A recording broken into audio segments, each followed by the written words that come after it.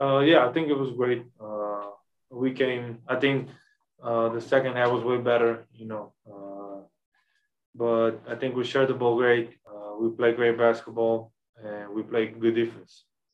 I mean, it's gonna be great. He's an amazing player. He's a great person. We connect from the first moment. I know Europeans connect better, but he's a good person for the locker room. And you saw today he was playing amazing basketball. And it's tough to play the first game with a new team, and he was playing great. Yeah, actually better to have him on the team than playing against him. No, is Luka is one of a kind. Is a special player, and it makes it easy for everybody. Like also my first shot, he just passed he passed a shot, an easy shot for him just to put me in rhythm. So it's easier to play with him.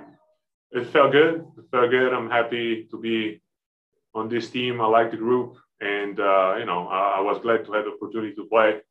But it felt good. It's a good group of guys, and but it felt very good. Felt good. Felt good. As a basketball player, you want to see your ball going in the basket.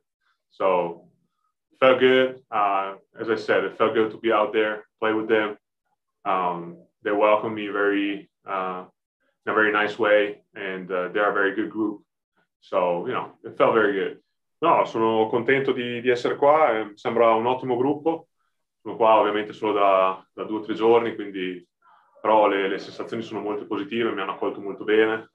E cosa mi aspetto? Niente, di divertirmi fondamentalmente, spero di avere opportunità per giocare e se le avrò di dare una mano alla squadra per migliorare e raggiungere gli obiettivi che hanno.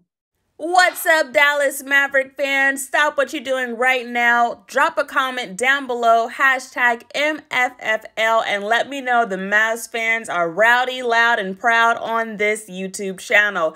Don't forget to subscribe and check the description box down below for more content on your very own Luka Doncic. I'll see you guys on the next episode of Real Talk Sports.